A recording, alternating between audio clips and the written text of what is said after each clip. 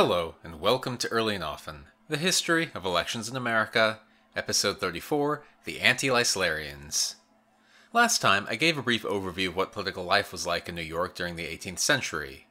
Over the next few episodes, I'm going to get into these specifics, looking at the very complex history of factionalism in New York during this period. John Adams once called New York's politics, quote, the devil's own incomprehensibles, and after these 3 episodes, I think you'll start to understand why.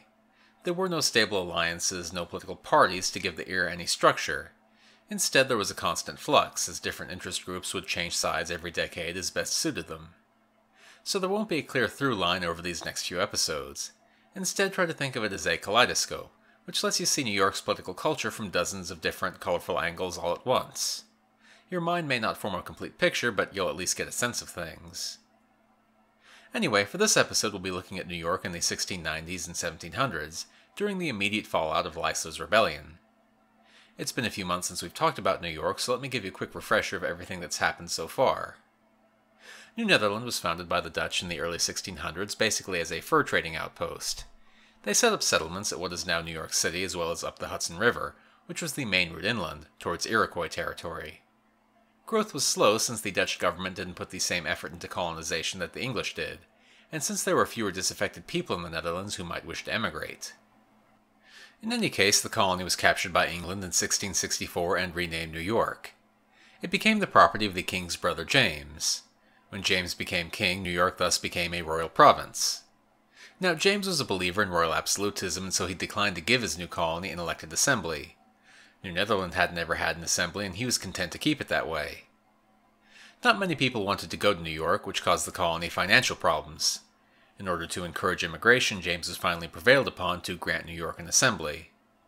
But soon afterwards he became king, and he completely reversed course. He not only got rid of the assembly, he merged the colony with New England and New Jersey into a single administrative unit, the Dominion of New England. But after James was overthrown in England by the Glorious Revolution, rebellions in Boston and New York City overthrew the Dominion and restored the old order, more or less. In New York, the provisional government was led by a German merchant named Jacob Leisler. Leisler did not do a great job administering the colony, and New York became divided. Leisler eventually succumbed to paranoia, and he wound up in hiding with a few of his loyal followers, convinced that there was some plot against him. There wasn't a plot against him, but when he was captured by the English forces that had been sent to restore order to the colony, he was executed for treason. So that's where we left New York. Now we're back to the early 1690s, back when William and Mary were co-monarchs, and when the colonies were fighting the first of their 4 wars against Quebec. And although Leisler was dead, New York was still divided between Leisler's supporters and his opponents, a rivalry which would define political life in the colony for the next 2 decades. With Leisler out of the way, Colonel Henry Sloughter took over as governor of New York. The first order of business was to clean up all the leftover debris from the rebellion. New men were appointed to the council, all of whom had been strongly opposed to Leisler. One of them had even been imprisoned by Leisler.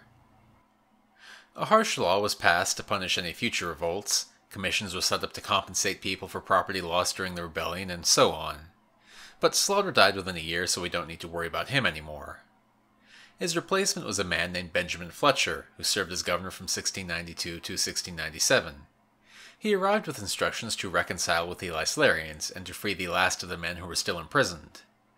Now that the guilty rebels had been punished, officials in England hoped that the 2 factions would be reconciled, so that everything could go back to normal. But it didn't work out that way. Both the Leislerians and the Anti-Leislerians remained at each other's throats. My sources differ on which side to blame, probably both sides, but either way the reconciliation leaders in England had been hoping for failed to materialize. There wasn't much of a substantive disagreement between them, no big policy differences or anything. It was mostly just bad blood thanks to all the unfortunate things that had happened on both sides during the rebellion. And because neither faction was going away anytime soon, Governor Fletcher soon found that he had to pick a side. Naturally, he sided with the Anti-Leislerians. There were 2 reasons for this. Firstly, he wasn't likely to buddy up with the men who had just been rebels a few years ago, and secondly, the Anti-Leislerians were richer. The most prominent merchants and landowners were all Anti-Leislerians. The pro-Leislerians, on the other hand, were led by merchants of more modest means. Not poor, but not the elite. That mattered because Governor Fletcher was corrupt. He was mainly in New York to make money for himself, and the best way to do that was by becoming friends with the richest guys in the colony. One of the ways he did that was by granting his supporters, these rich guys, vast amounts of land in the Hudson Valley, which were virtually exempt from taxation. In return for helping the rich get richer, he got bribes and other favors, plus a tacit agreement to overlook the fact that he was misappropriating government funds for himself. These vast estates, which were even larger than the big plantations in the South, made New York unusual. Power and wealth were being concentrated among a few rich families to a much greater extent than in nearby colonies. The families who owned these estates would go on to be very prominent in New York politics. These manors would decline in importance over the 18th century, as bits and pieces were sold off over time, but for a while they were pretty dominant, both economically and politically. All that because Governor Fletcher, and a few other governors too, wanted to toady up to some rich people. Anyway, Governor Fletcher did have other business to attend to besides getting kickbacks. For one thing, King William's War was happening. I already covered the course of the war in previous episodes, so I'm not going to get into that here, but basically, like New England, New York was quite exposed to attack from Quebec, and so they were similarly involved in the fighting in the disastrous invasion campaign. Fletcher was determined to vigorously prosecute the war, but he had a lot of trouble getting New Yorkers to cooperate and pay their taxes, and even more trouble trying to get nearby colonies to send any help at all. And there was still the Leislerians to deal with. One of the Leislerians who had been released from jail, Abraham Gouverneur, jumped bail and fled to Massachusetts. Despite being a fugitive, he was given an audience there with Governor Phipps, the uncouth sea captain governor. Gouverneur wanted to convince Phipps to take his side against Fletcher and the Anti-Leislerians. Phipps agreed, but not just because he found Gouverneur and the Leislerians to be personally sympathetic. Phipps was already opposed to Fletcher because Fletcher was trying to expand his powers over the nearby colonies in order to use their resources for the war. He tried to get control of Connecticut's militia, and he was even briefly made governor of Pennsylvania. Naturally, this led to resistance from everyone else, including Phipps. So that's why he had agreed to meet with Gouverneur and refused to return him to New York. He was opposed to Fletcher, and so he wanted to support Fletcher's enemies within the colony. Gouverneur then went to London to complain about Fletcher. His trip was a success thanks to the help of Phipps. Leisler's estate was restored to his family, and the Leislerians were all given pardons. Fletcher was outraged by all this, but there wasn't much he could do about it.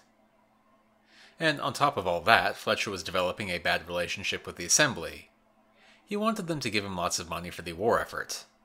The Assembly was mostly willing to acquiesce to his demands, but Fletcher tried to push them too far.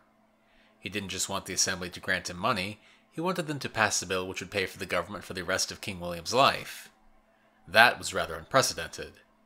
Normally, the Assembly passed a bill which would fund the government for 1 year or for several years, but not for life. If the Assembly had given him what he wanted, then they would have cut themselves out of the decision-making process entirely by giving up all their leverage. After all, control over the budget was their most important power. They agreed to pass appropriations for the next 5 years, which was still a long time, but that was it. And when Fletcher called for new elections in 1693, a number of prominent Leislerians were elected. As a result, the Assembly became less accommodating to Governor Fletcher. They took a more active role in monitoring government activities, looking for ways to criticize the governor.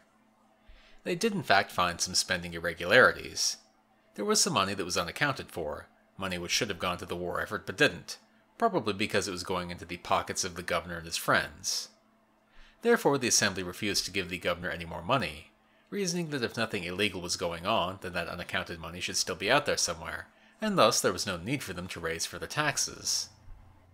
The governor refused to account for the missing money, and therefore the Assembly denied him any further appropriations. Fletcher then dissolved the Assembly in early 1695, hoping that the next one would be more compliant. Apparently this time Governor Fletcher tried to use underhanded tactics to win the election, or at least that's what the Leislerians accused him of.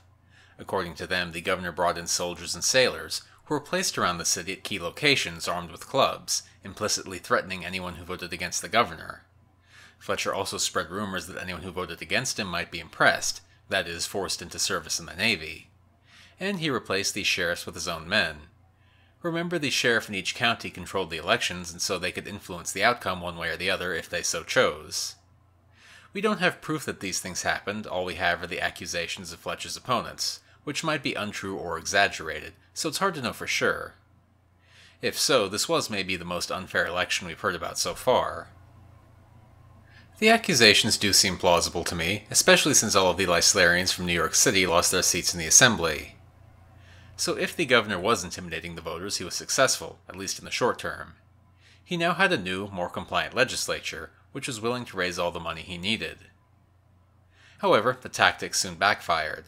The Leislerians sent complaints about the rigged election to England, as well as accusing Fletcher of greed, corruption, and complicity with piracy. Massachusetts and Pennsylvania were raising similar concerns as well. Although the accusations came from biased sources, they were probably in large part true. He was complicit with piracy, and he probably was embezzling money. By 1697, the accusations had become loud enough and convincing enough that the Board of Trade decided to recall Governor Fletcher. This led to a big change in New York. Fletcher had been appointed by a Tory government in England, but now the Whigs were in power, so they were the ones who picked his replacement. The new governor, Lord Bellamont, was more of a believer in good government than Fletcher had been, and he was determined to investigate Fletcher's crimes and undo the damage as best he could. He cancelled several of those land grants Fletcher had given to his supporters. He also led a thorough investigation of the misdeeds of Fletcher's administration. When the results were sent back to London, the Board of Trade charged Fletcher with 18 crimes, including encouragement of piracy, corruption, and negligence. Naturally, all of the anti-Leislerians who had supported Fletcher quickly came to oppose Bellamont and his attempts at reform. Generally speaking, it's a good rule of thumb that corrupt officials will try to block attempts to end corruption. So Bellamont had 5 of Fletcher's loyalists suspended from the council. He replaced them with Leislerians. Since Fletcher had supported the anti-Leislerians, Bellamont found it expedient to take the other side. He even had Leisler's body disinterred from under the gallows where he had been executed and given a proper burial in a cemetery. And so the factionalism continued, although I don't think Bellamont meant for it to happen. But the two sides were unwilling to cooperate with each other, and so in order to govern he had to pick one side or the other. And given his preferred policies, the Leislerians were the only plausible choice. Bellamont soon called for new elections, but he and the Leislerians lost badly. The governor thought that the election had been rigged by his opponents. After all, he hadn't yet replaced all of Fletcher's appointees with his own men yet, so the sheriffs were still all anti-Leislerians. Again, it's hard to know how true the accusations of fraud were, but they seem plausible to me at least. There were 19 men elected to the Assembly, and a full 11 of them had their elections challenged. However, the Assembly determined its own membership, and they were still controlled by the anti-Leislerians, so they ruled in favor of their own candidates in every case but one. The governor was very dissatisfied with this result, and so he called for new elections almost immediately. This time he did it right. He dismissed the old sheriffs and replaced them with his own men. And this time the Leislerians were victorious, winning 3/4 of the seats. So we can see here the importance of controlling the mechanisms of election, in this case by controlling who was sheriff. There were very few checks on the sheriffs and how they ran their elections, so other than the risk of being fired, they could pretty much do as they pleased. Naturally, if you wanted to win an election, it was important to be on the sheriff's good side. That power wasn't always abused so flagrantly, but it was there. We can also see the importance of the fact that the Assembly can determine its own membership. Whenever there was a disputed election, it was the Assembly who decided the winner, and of course that power was often abused.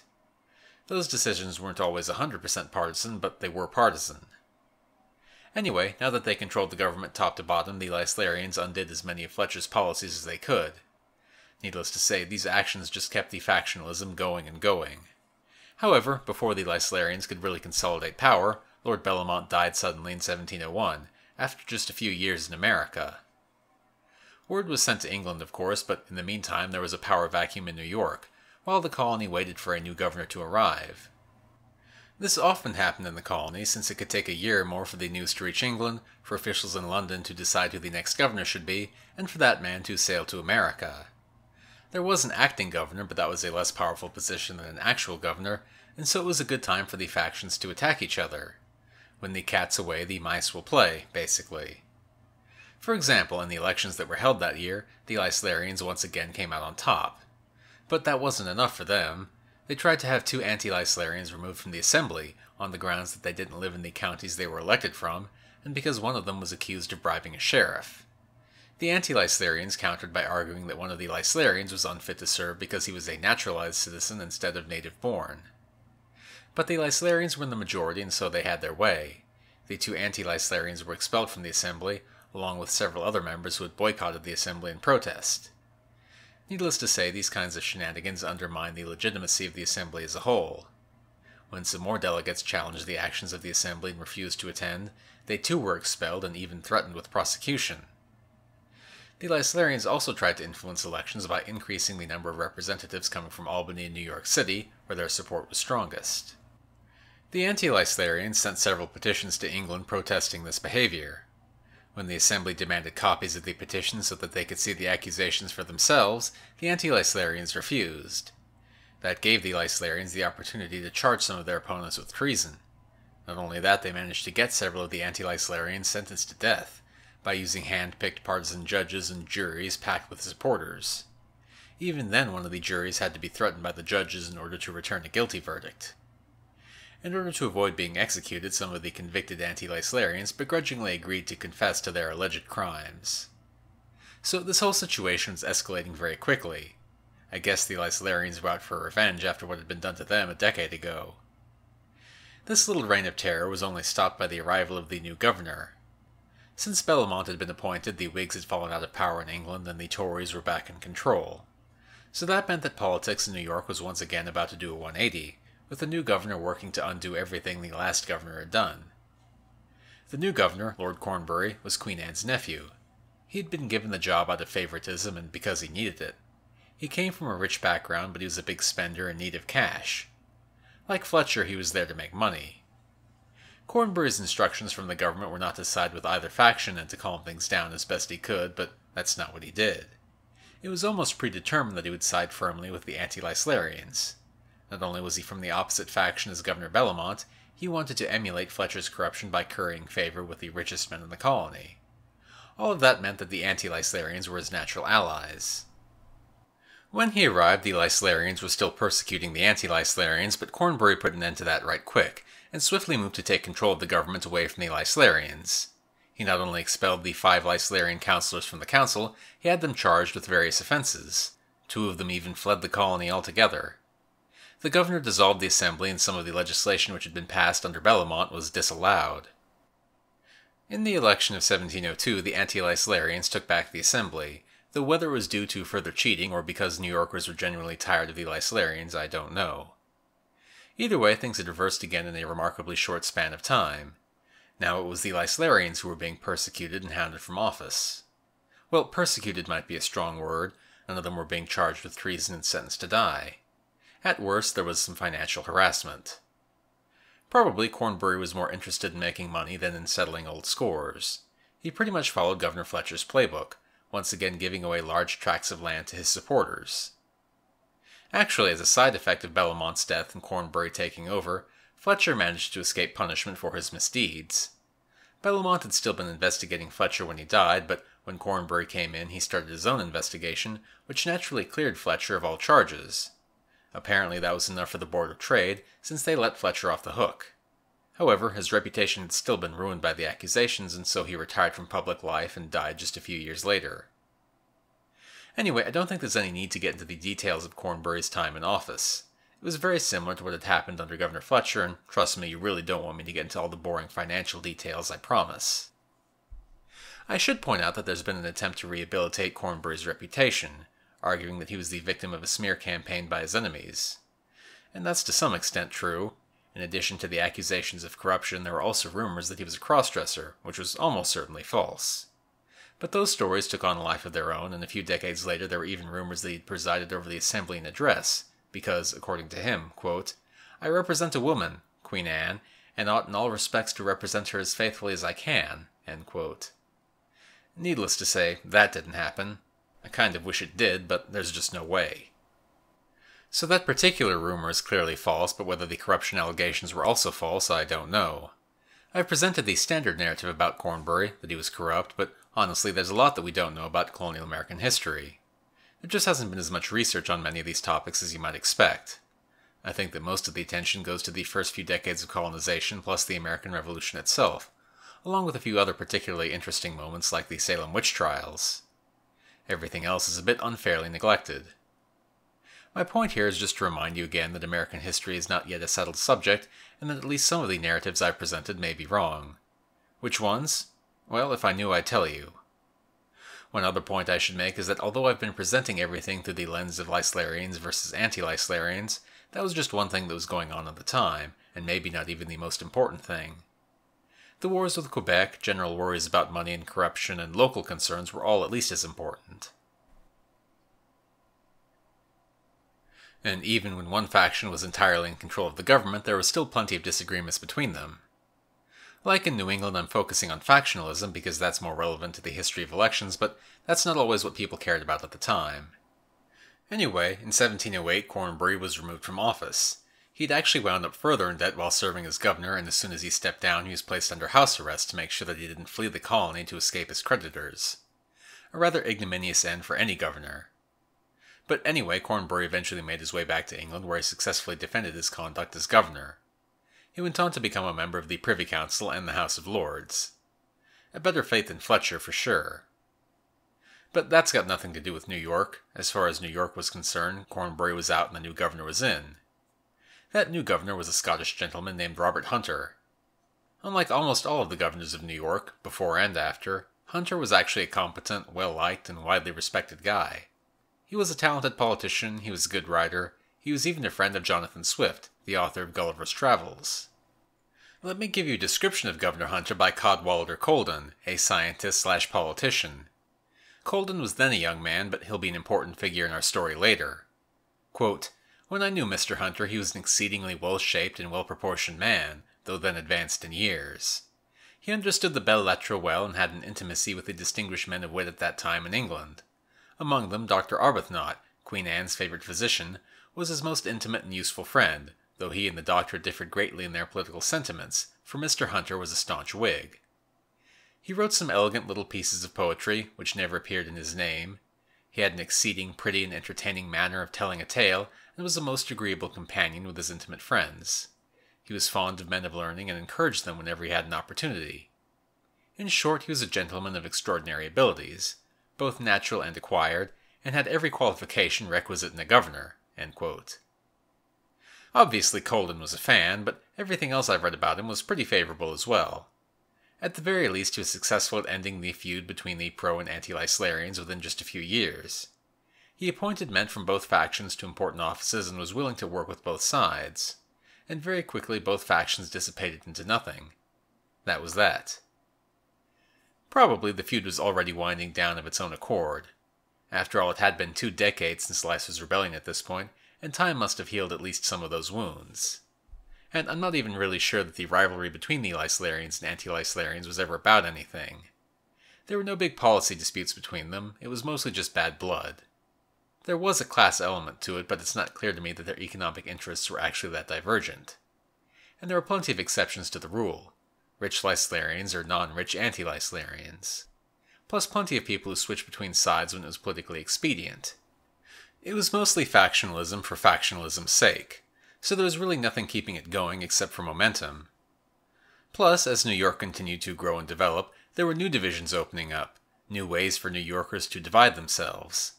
That'll be our topic next time, as we look at the next few decades of factionalism, in which merchants and landowners each try to force each other to pay more taxes. So join me next time on Early and Often, the history of elections in America.